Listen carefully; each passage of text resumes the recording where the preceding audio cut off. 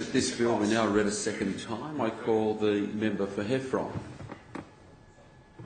Mr Acting Speaker, I rise to support the coal seam gas prohibitions in the water catchment areas Bill 2013, and I do for this reason, and that is that the purpose of the bill is evidence-based, and not only is it evidence-based, it will play a very, if enacted, will play a very significant and important process in the years ahead as New South Wales faces one of its greatest economic crises relating to gas prices.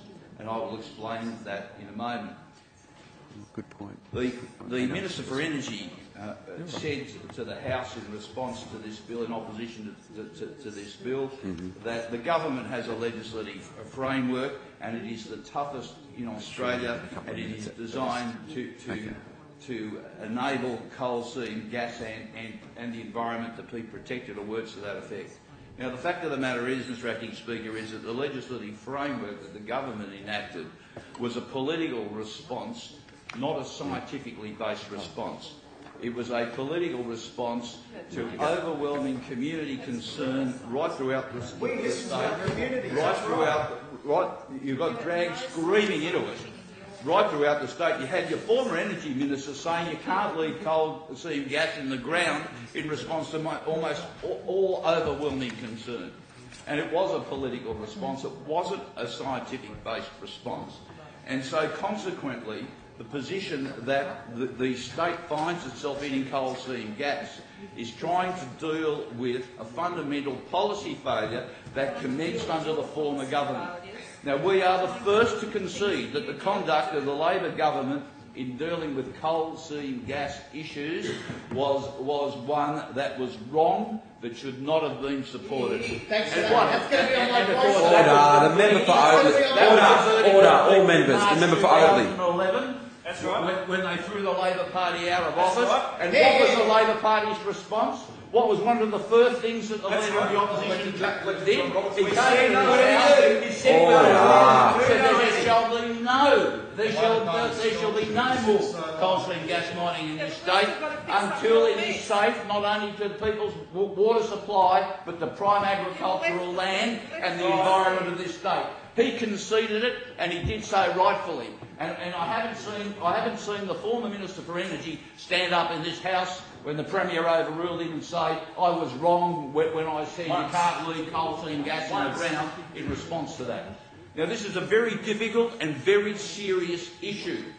A very difficult and very serious issue. Because what's going to happen in this state in a very short period of time is that gas prices are going to quadruple.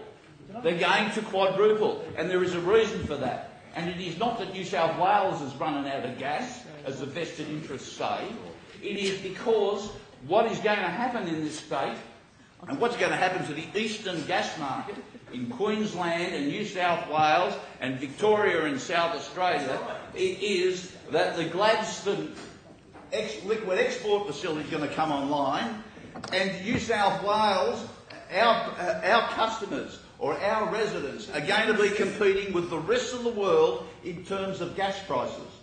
We're going to be competing with the rest of the world in terms of gas prices. Now, currently, we are now the fourth largest country in the world in terms of exporting of gas. Fourth largest. We've gone in a period of about 3 or 4 years from the sixth to the fourth largest. It currently involves 20% but being in exports. Now, I can tell you that what's going to happen is that figure is going to go up to, projected to over 30% virtually immediately that the Gladstone facility comes online. And what's going to happen is that there is going to be a crisis, because when the gas prices go up, that's not only going to implement upon those industries and manufacturing industries that are dependent upon the supply of gas. It's also going to impact upon the electricity generators who utilise gas for the generation of electricity, and it's going to infect the entire New South Wales economy, all the way down to the pensioners that are going to be paying for huge gas bills. And what's going to happen is we can't stop that at all. It relates to the eastern gas market. And of course, what's going to happen is that the vested interests, the gas and coal mining industry, are going to demand release of coal seam gas as an effort to reduce prices.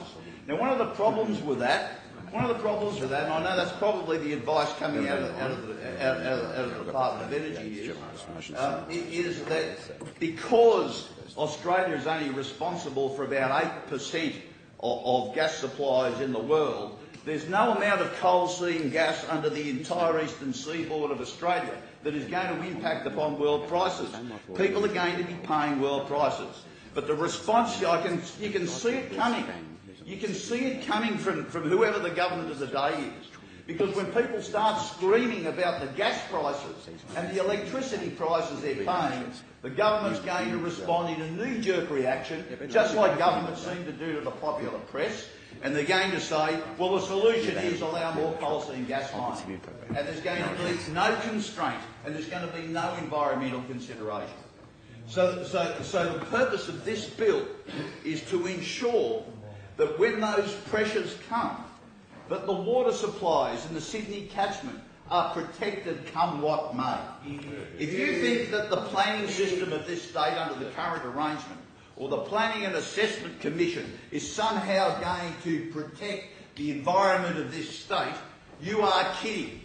They may well have refused some coal seam gas mines, but I can tell you the Planning and Assessment Commission has approved 94% of every application coming through it. Even approved Goose Lake Shopping Centre development, where I have personally told the Minister that I suspect quite dishonest conduct in the processing of the application, not involving the current government. And even then, the Planning and Assessment Commission ticks off development applications. So if you think they're going to defend, they're going to protect the community, the farmlands and the water supplies and the aquifers from coal seam gas miners, you are kidding. Now, the reality of the situation is, as far as this bill is concerned, when I talk about being evidence-based, and I just want to say this in terms of the opposition's position and talk about being evidence-based. The Chief Scientist of New South Wales, to this day, cannot tick off coal seam gas mining. To this day. Now, we had a briefing last year from the Chief Scientist in terms of her work, and ultimately the Chief Scientist said this about coal seam gas. For a dry continent such as Australia, more knowledge will be necessary. Further research is required to build our understanding of hydraulic connectivity between groundwater bodies and also between shallow aquifers and connected surface water bodies. Further research is also required on cumulative impacts on groundwater and connected surface water where there are numerous wells and clays, and where there are other industries also drawing on the water, such as agriculture or changing the geological structures, such as long-wall mining. Now, that is the view of the Chief Scientist, who cannot tick off the process. So you can have whatever regulatory regime you like, political or otherwise, it is no solution. But there is one solution being offered by the opposition. Now, you might cynically suggest that it's somehow designed to play to people's prejudices or to get a political advantage or create a wedge. I'm putting to this House that it is actually a process to know what's coming in the next few years to provide some measure of protection. Now, I just want to indicate this to the House about the Sydney catchment special areas. They were established for the purpose of excluding industrial and development activity in the vicinity of potable water sources to prevent the contamination of the water supply, particularly by microorganisms. Section 20... Might have an extension of time, Mr Acting Speaker. The member is seeking extension of time. Is the all of opinion say aye? Aye. Contrary, no. The ayes have it. The ayes have it. Member for Heffron. Section 22 of the Sydney Water Catchment Management Regulations 2013 provides that a person must not enter, fish, swim, camp or light a fire on any Schedule 1 special area.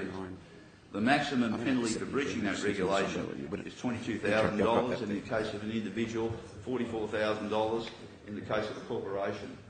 So you can't go fishing, you can't go swimming, you can't go camping, you can't light a billy, but you can engage in coal seam gas mining. I mean, that is the ridiculous. That is a ridiculous provision that we are currently in. The City Catchment Authority is responsible for the management of City Catchment, the Nepean and Metropolitan Special Areas, both Schedule 1 special areas, while the Warragamba Dam is surrounded by a Schedule 1 special area close to the water. Order. And a more extensive schedule. Order. The member for Heffron, it being 11:09 a.m. in accordance with